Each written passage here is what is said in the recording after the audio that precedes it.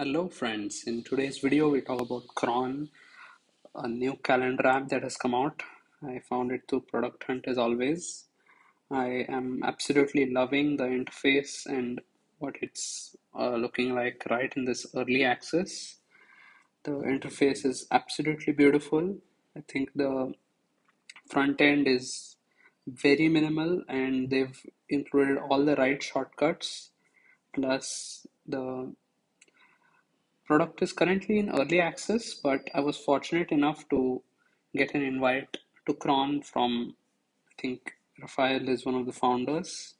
So I am fortunate enough to get that, and then now I've downloaded the app. From what I see, it's a Mac only app, and it is currently completely free, and they have branded it as geared towards professionals. And this is my experience with it.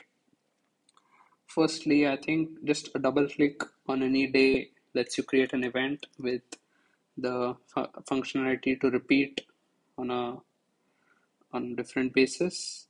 The participants easily invite people, add the conferencing options. Google Meet is free as always, so that makes it really easy. Add a location, description, all the usual things you're used to with the normal Google Calendar app, but in an absolutely beautiful interface. And the preferences quite customizable. You can enable or disable the weekends that you want to see in your calendar.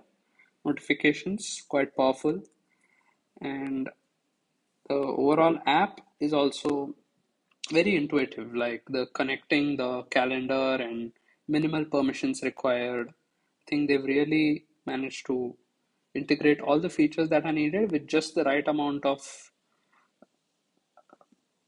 what did they say, pizzazz into it. And this one feature I particularly liked, which is the go to the command menu. So this is one which we're finding in a lot of apps these days. I think there is some startup which does this exactly, and then it lets you launch commands directly through this kind of a command bar without a lot of finding and searching in the whole app interface. Another one which I liked was the go to date. So as of now, I did not see an option to navigate by months, right? Which we usually have, like filtering by the weeks or months.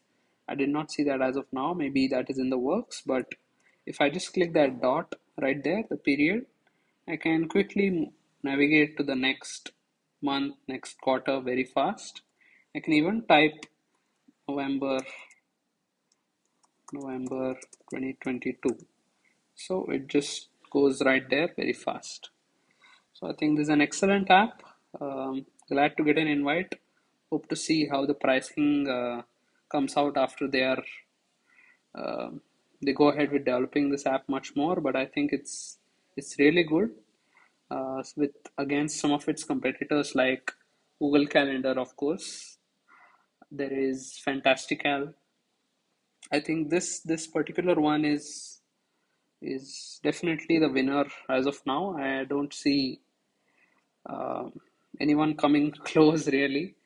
I'm not sure if there is an option like Fantastical to add events uh, like every Thursday or something like that. I think that's the search one. But let me just try that out. Every Thursday. Okay, yeah. There is no natural language processing where it understands what you're typing and then creates events based on that as of now. But I think it's an excellent one as of now, and I'm excited to see how they evolve the product beyond this. Okay, thanks, Cron, for this one. Cheers.